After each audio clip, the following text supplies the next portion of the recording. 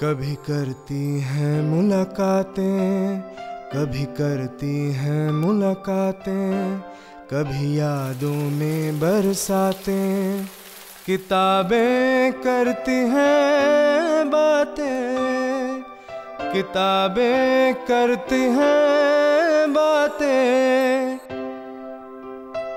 मन की गहरी झील में कूद जाती हैं कभी, सोच के दरिया के संग संग बहती जाती हैं कभी।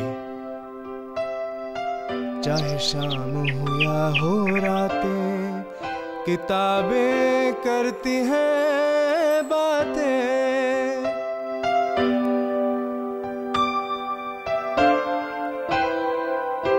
Hello, welcome to Kitaabnama. I'm here with Ananya Banerjee, author of The Kitty Party Sannyasins.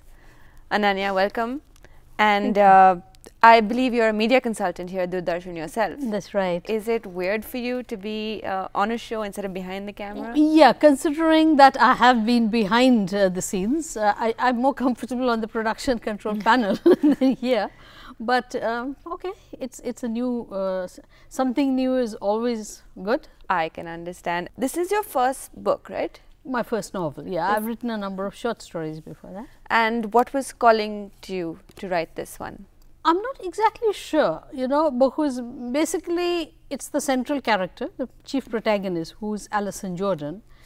Who is an American girl. You want to talk a little bit about Alison? Alison is actually completely, more or less, you know, she came out of my head because of my friend Janet Leigh. She's an English woman and very charming, and the looks and the whole thing about Alison's aura, you might say, is this friend of mine, and that's from there. I used to see her a lot in the IIC, and from there the story idea evolved, and I was very interested in the to see a sort of bunch of women sitting together, you know, having a ball. I mean, they were, you know, having a ball. But I would never like to have been a part of that. But they were enjoying themselves, and I wondered what it was all about.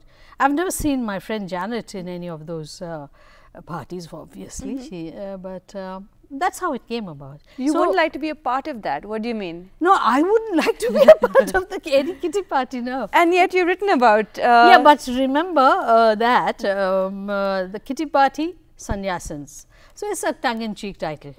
Let's tell people about the Kitty Party Sannyasins. What makes them different from any other kitty party? No, they are not different to start with. They have their problems. We all have our problems, and I think to each one of us, our own problems are the greatest, right? My own problem, it may be just an aching tooth, but that's much more important to me than somebody's life coming apart, because my tooth is aching. So here it's a question of, I thought maybe give them a chance to look at each other's lives, feel for each other a bit, not just the kitty party members, but feel for their children, for their families, maybe for their husbands, much more than they normally do, react much more sensitively. That was one part. I mean, that's not really the principal thing. I'll tell you, the principal idea of writing this was, I'm very fond of the scriptures, the, you know, Vedas and Puranas, Mahabharata, Ramayana. I love delving into those. My mom used to force me to read those things when I was in I had Amar Chitra Katha when I was growing up. But I'm not, I'm talking about the genuine stuff that I had to read out to her from a, you know, small print. But, and the stories are never ending, and they are fascinating. But many people, not only kids, which I hope a lot of kids will read the book just out of curiosity, but it's not just the Gen X, but it's also many people of my generation. They know somebody called Narad, or they know somebody called Garud, naam to janta ho, but they don't really know what it's all about. So I thought it would be nice to bring them into Bring it up to speed.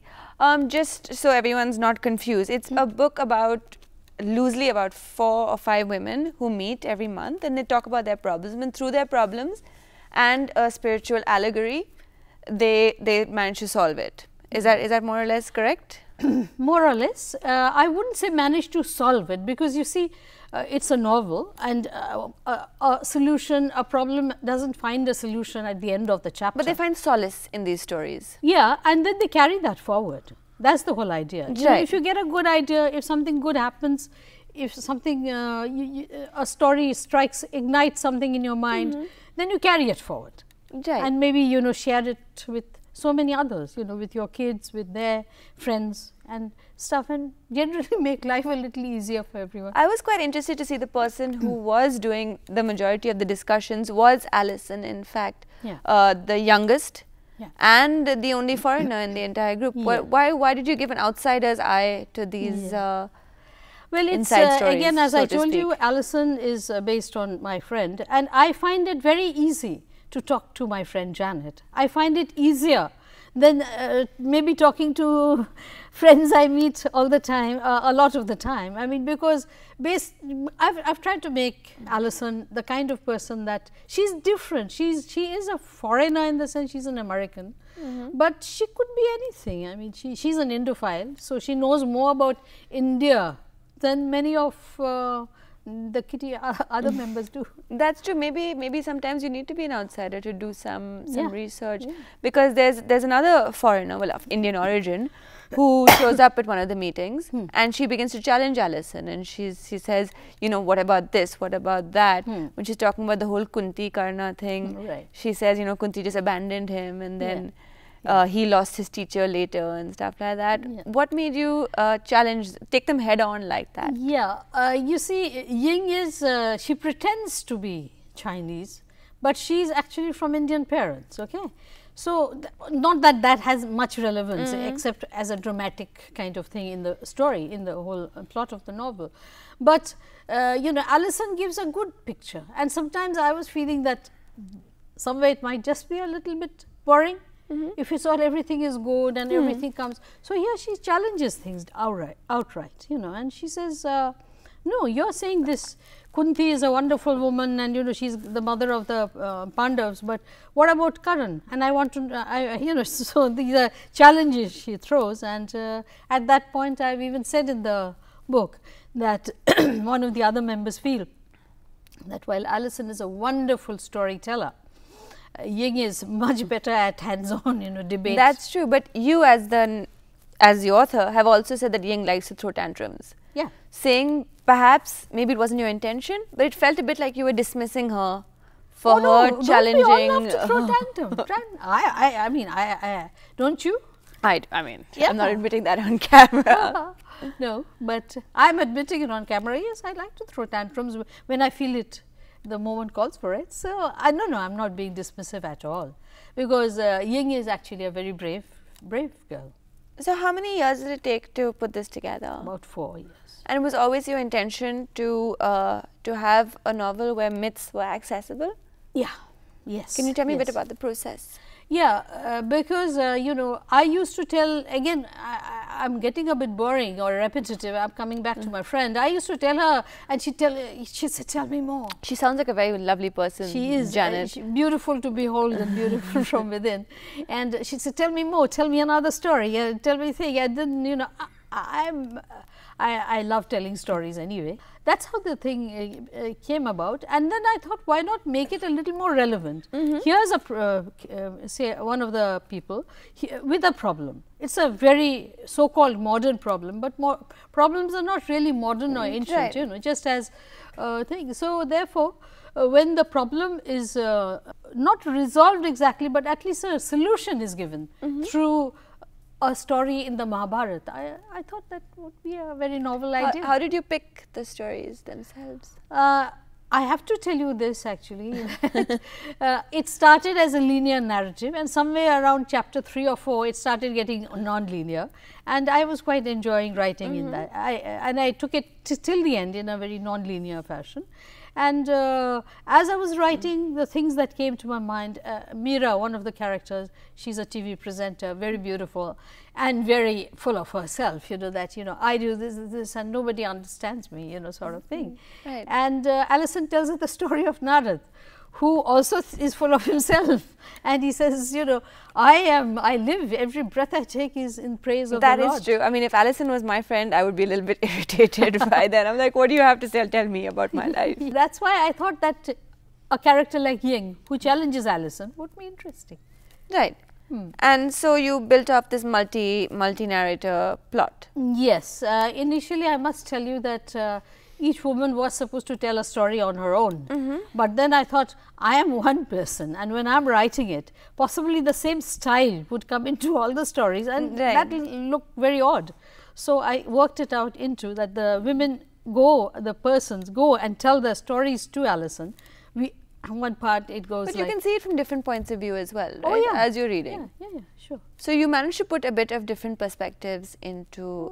Yeah, I've tried that all the time, especially in the latter half of the book, when we are really talking about the youngsters, and you know, there's a lot of sordidness everywhere, but the important thing is to get over it, and get on with life. That's the whole idea. I found it very interesting how you were able to slip from an older voice to a younger voice. Was that?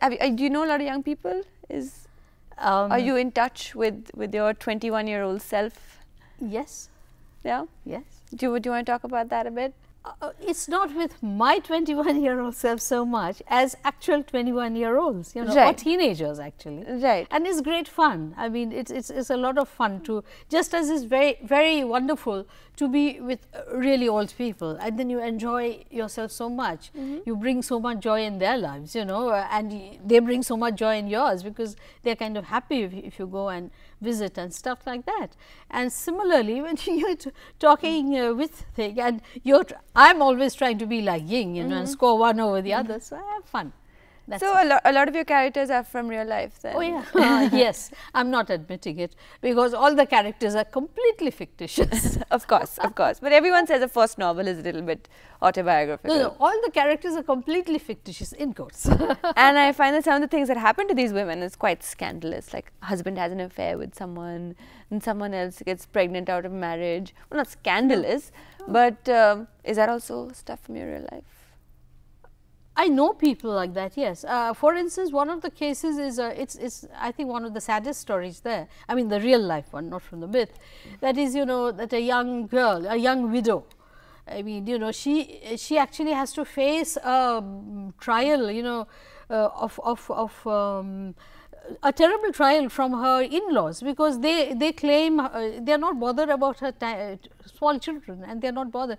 They bring a court case against her to claim her husband's things. These are of course real life stories, which obviously I have turned around, but and then related also to this woman that I am talking about. I won't name them because then it gets boring. Read the book. Is that when she says that she was in total shock, it was thing, and then she gets the legal notice from her father-in-law. It's like a curse, but she finds the blessing within the curse, because she finds the strength within herself then to deal with the situation. Right. Similarly, I have related that, Alison relates that to Dasharath when he is cursed by the blind sage.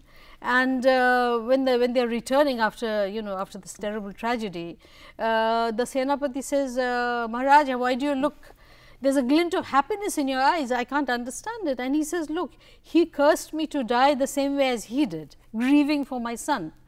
And I don't have a son, so that means I will have a son. So which one is your favorite story? I mean, have you put your favorite story in here for one, and for two in the book, which is your favorite story? Your favorite parable, that is not the real life story. Yeah, I actually, Garuda is my favorite story. But if you talk about my favorite part of the book, of course, it's Abhimanyu. You know, why? The whole thing about this teenager, 14 or 15 years old, this warrior, this whole thing, whenever I read it or whenever I think about it, I actually know the story so well, I don't really need to what should I say, not really need to read it. I found that a very sad bit of the Mahabharata when he dies. Of course. No, but the whole thing, you know, his destiny takes him. He is Arjun's son, that's destiny. He is a mighty warrior, that's destiny. He is Krishna's nephew, that's destiny. The way destiny rules in his life, and he stands up to it. I mean, he is one of the most gallant and glorious characters of Mahabharata, and the way Arjun reacts when he hears about, he can't believe that this son can die. But a lot of Hindu myths I find a lot to do with, this is your karma, it will happen to you because it was written in the stars. How do you feel about that? No, I don't agree with that at all. No? Yes, you do reap the benefit. what should I say, the points, brownie points for your karma or not. I do think, I believe in that you should do good karma, because basically you have to account for it later. I believe in that. That's right. But I do not believe in destiny, that, oh, I have done that, so there is nothing more I can do except wait for my ultimate end. No, trying, this is the whole thing about Kitipati sannyasins, try, let us do something about it. All the women are quite well off in the book as well. Was that a deliberate choice? Yeah, at that point of time, yes. And no one is a housewife either. I don't think anyone in any characters are housewives. They all have proper jobs and stuff. No one is a housewife. I don't think so. So there's a lawyer, there's an anchor, there's a dancer, there's all these people. You didn't want to explore maybe lesser economic class? Not at that point of time when I started the book. A lot of my short stories are about totally different. I mean, I've written a lot of short stories on my first language is Nepali, so I'm very proud of that. I'm very proud of that. We have 4 generations in Darjeeling, and a lot of my stories are about short stories. I mean, are about people there, and I love writing. And you don't have any Nepalis in this one? No. That's interesting. Like I said before, a lot of first novels seems to come from some autobiographical. So see, I'm different. But the 2 things I did notice is the India International Center, which is mentioned a lot, and tea, which is also mentioned a lot. Yes. Well, India International Center, when I came into Delhi, moved into Delhi, which was many years ago. The first place I was ever taken out for a meal was India. I was very impressed, and it's got a beautiful ambience. So, and then I found out when I was writing it in my little laptop, then I wrote most of it in the library. So, therefore, maybe that's become a kind of recurrent theme, I don't know. And tea, of course, I was like born and brought up in tea, so I don't think my mom. There's a lot of like tea drinking happening in this whole book. Yeah. I also that part of my life is reflected in it.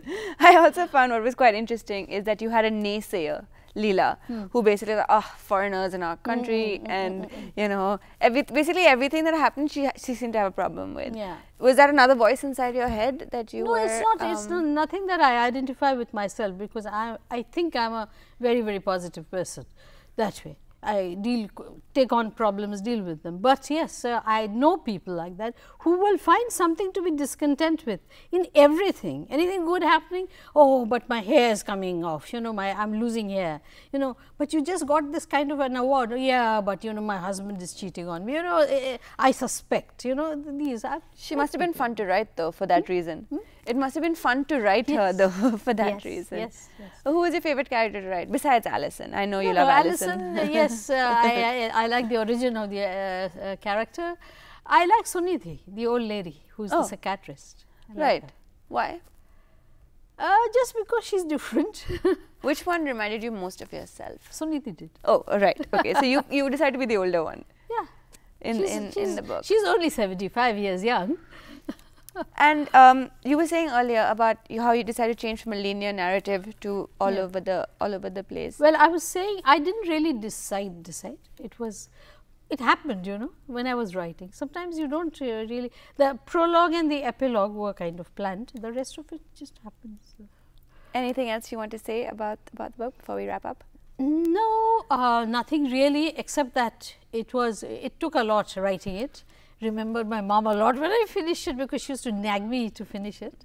Right. I hope somewhere, wherever she is, she's not with me anymore, but wherever she is, I hope she feels very happy when she reads it. I actually want to talk a little bit about this cover, which is really quite exciting looking. And this image, I believe, is yours. That is my pet image. Yeah, I think I always visualized. What do you think of when you see this? There is a lot of earthiness in the book, and there's spirituality. All right, great. Yeah. Well, thanks so much for being here, and I had fun, and Kitipati Sannyasins.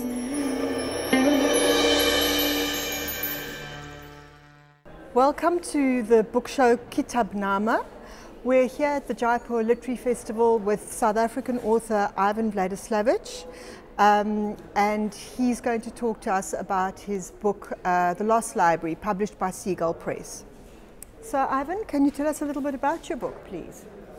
Well, the book came about as a result of my researches in my notebooks. I'm a great keeper of notebooks, and I return to them very frequently for ideas for fictions. Some years ago I was trawling through my notebooks and I was struck by how many ideas there were that I'd never written, how many unfinished ideas there were. And it occurred to me that there may be patterns in these incomplete fictions. And so I began to look for those patterns, for the connections between them. And out of this grew a book of essays. They're essentially essays about the different kinds of incomplete stories I have. They're essays about loss. They're essays about the allure of the incomplete. And they're arranged around a central piece which is called The Lost Library, the title story of the book. And that in fact is a complete fiction. And in that story is a kind of Borgesian library in which are kept all the books that have never been published. The book was published by Seagull, as you said. The original version was simply a text version, but the version published by Seagull was very beautifully illustrated by Sunandini Banerjee, who does a lot of work for Seagull. She also produces their wonderful catalogues, and she produced a set of plates for the book, which I find absolutely wonderful, very much in the spirit of the book. And she also produced the wonderful cover. So that's The Lost Library. And you have a novel, Double Negative, which has recently been published in the UK. Can you tell us a little bit about that? Sure. Double Negative also has quite an interesting background, the way it was produced. It was written initially in response to a book of photographs by David Goldblatt, the South African documentary photographer. He's been taking pictures for 60 years. In about 2005 or 2006, he decided to produce a book of his Johannesburg photographs. He asked me to write something for that book. I didn't want to produce a critical essay, and so I decided instead to write a fiction, which then grew into Double Negative, a full-scale novel. We then had to decide how to publish those two projects together, a very unusual combination, a book of documentary photographs and a full-length novel. They were published as a double volume by Contrasto in Italy in 2010. And then the photo book and the novel were separated and published on their own. My novel was published in the UK and the US by And Other Stories, and in South Africa by Umuzi. And yeah, that's my most recent fiction. Right, so would you like to read from The Lost Library or Double Negative? Yes, well I think seeing that we're in India and my publisher is here in India, I'll read just a couple of pages or so, a page perhaps from The Lost Library. And this is the opening section of the title story. She's pretty, this librarian, the young man thinks, sun-browned and outdoorsy, with none of the papery pallor he associates with the profession. Perhaps she goes water skiing or horse riding on the weekend, or perhaps she has interests even more at odds with book tending, like fire eating or sword play. Her high heels are as sharp as nails. Not very sensible, he thinks. We don't need to be sensible here, she says. This way, please. He follows her down a corridor, his eyes on her supple calves, and they stop before a locked door. She takes a key from a pocket of her dust coat, pauses for effect, he supposes, and unlocks the door. The room beyond is long and narrow. Parquet gleams underfoot as if winter sunlight is falling from high windows, although the walls are blank. Against the far wall is a glass-fronted cabinet. In the doorway, the librarian steps out of her heels into a large pair of sheepskin slippers and motions the young man to do the same. There are a dozen pairs moored like dinghies to the skirting board. He stoops to unlace his boots, but she tells him not to bother, and so he hunts for the largest pair of slippers and steps into them, boots and all. It is impossible to walk normally in the loose-fitting slippers. They have to shuffle in slow, gliding steps that cross to the cabinet. We like to start here, she says, because the idea is easy to grasp. She pauses so that you can take in the books behind the glass before she goes on with the cheery authority of a tour guide. These are the lost books, the ones that would have been written had their writers not died young, arranged alphabetically and classified by cause of death. A wave of her slender hand.